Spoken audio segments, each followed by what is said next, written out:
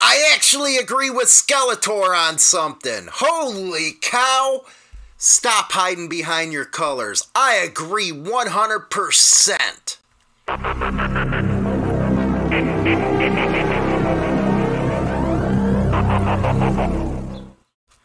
Me and Skeletor don't agree on much, but he did a video the other day. It was a live session where he was talking about people hiding behind their colors. And I could not agree more. I suggest going over there, check out the video. You'll see what I'm talking about. Made a lot of good points during that video. One of them points were the fact of how people join clubs. And we all know clubs have a pack mentality. That's where the wolf pack came in, where you have to fight everybody if you get into it. But when they join these clubs, we used to call it patch power. They get their chest pumped up and they think they can take on the world because they have a bunch of guys that are now backing them. And I do agree with Skeletor. A lot of time, the guys that are in the club look at them stupid when they're starting all kinds of crap. This happens especially when they're brand new in their patch. They get all crazy. Especially if they're a dominant, they start going after the supporter clubs, saying, hey, you know what, I'm the top of the food chain, that kind of stuff. What people need to understand is you're a man before anything. And it is a sad state of affairs when you do have these type of people running around causing all kinds of havoc and making the club look bad. It makes a club look bad when you got a guy going out there using the patch because he knows he's going to have backup. And I always heard, and I know, you don't have to like your brother, you gotta love him. So when there's a situation out in public, of course, they're gonna back him because of the patch that he's wearing. Hopefully in private is where he gets a dotted I or something like that. But these are the guys, and I'm sorry to say, man, the ones that act like this are the ones that are in high school, got thrown in lockers or swirlies in the toilet, something like that. And this gives them an outlet to really be a jerk.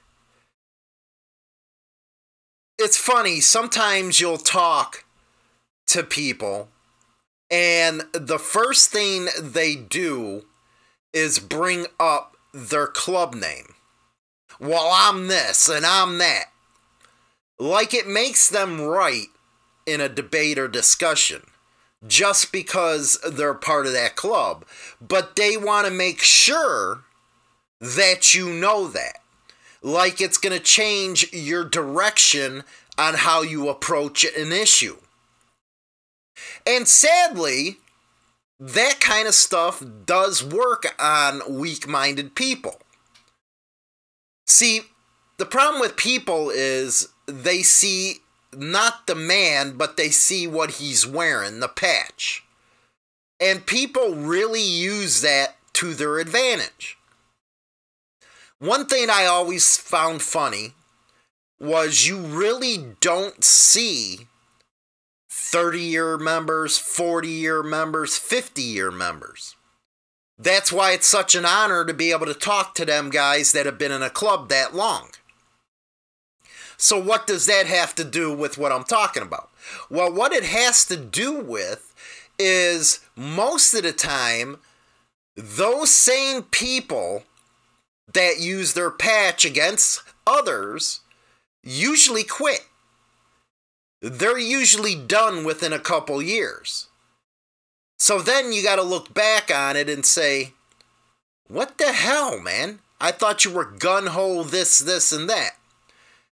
It's funny when you catch a guy like that in, say, a bar or a run years later after the incident where he used that patch against you. The attitude totally changes when they get that patch off.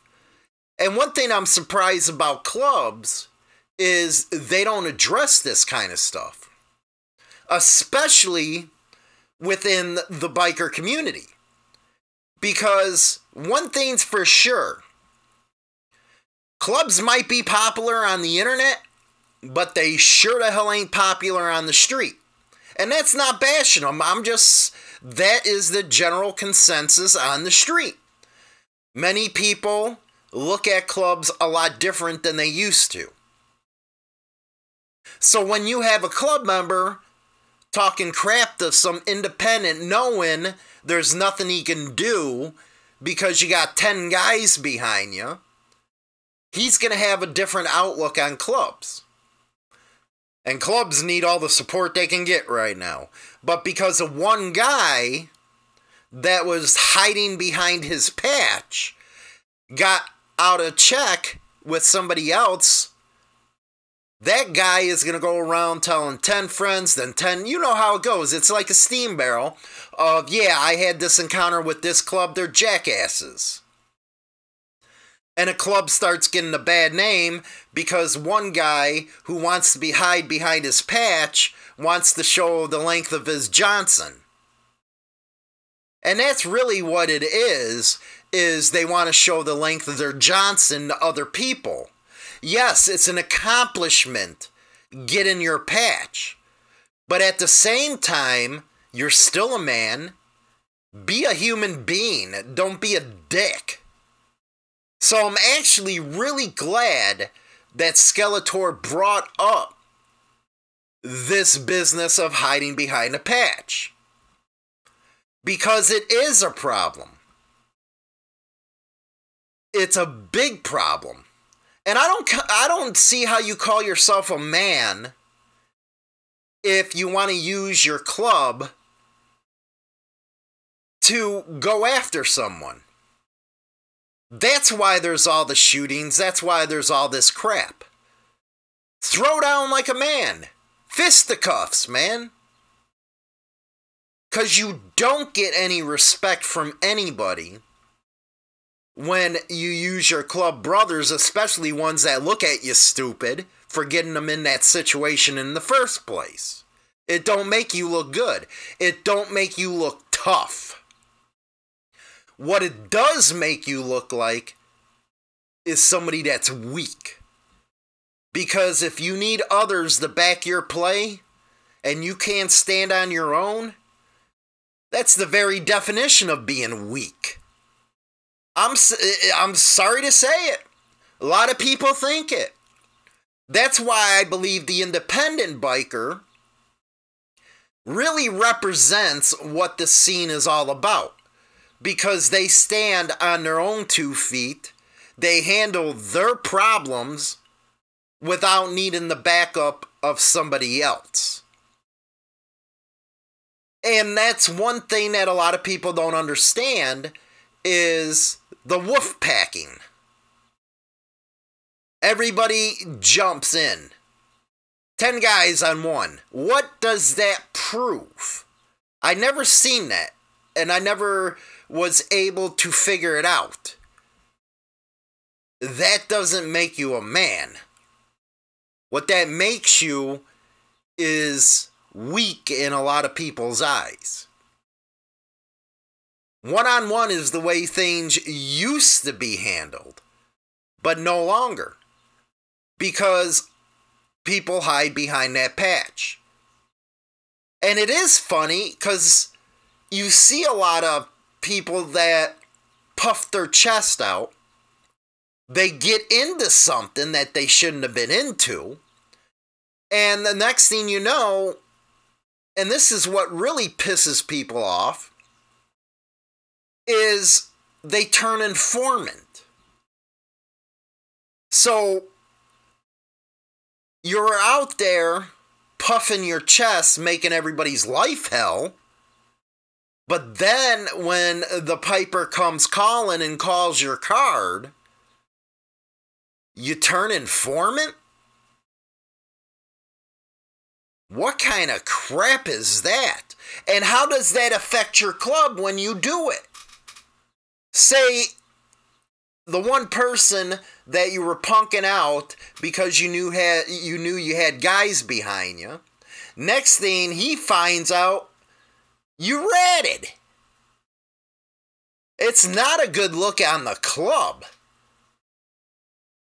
It's not a good look on you. What I think people need to understand is you do need to be a man. You need to solve your problems as a man. Have a sit down, whatever, just like Skeletor was talking about. Sit down, be a man. That is in short supply nowadays because people need other people to back their play. And it's not a good look. It just causes more haters and more problems for the club when that happens. A lot of people do ask about that all the time. Why the hell is this happen or that happen? Well, it's a very simple and easy answer. They ain't men because they can't back their own plays. They need others to back them up. That's where the strife is within the scene. That's why, or one of the reasons why, there's a low turnout for MCs. Because instead of getting respect, which that's the way they think they get it, they're actually losing respect. Because how can you respect someone who jumps you 10-1? You can't respect that. There is no respect when something like that goes down. People look at you like a bunch of bangers. And that's one of the reasons why maybe clubs need to say, hey, don't act like assholes. Because you're making us look stupid. This happens at rallies all the time. Yeah, it might not be reported in the news, but it does happen. It especially happens in a bar. You got guys in there. Next thing you know, a whole club comes in. The drinking gets going. And it might be a harmless thing that somebody says. And next thing you know, you got the big loudmouth with the patch making trouble for the whole club. And then next thing you know, you're rat packing or wolf packing one guy. And it might not even be an independent biker. What it does is make your community look down on you when something like that happens, because we all know when a club's involved in something, it's newsworthy.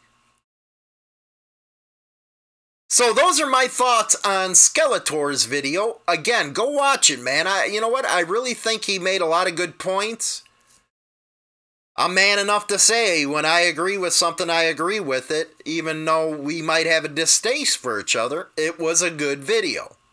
Lots of good points in it. Go over there and watch it. Also, don't forget to like and subscribe this video. Go over to my personal channel.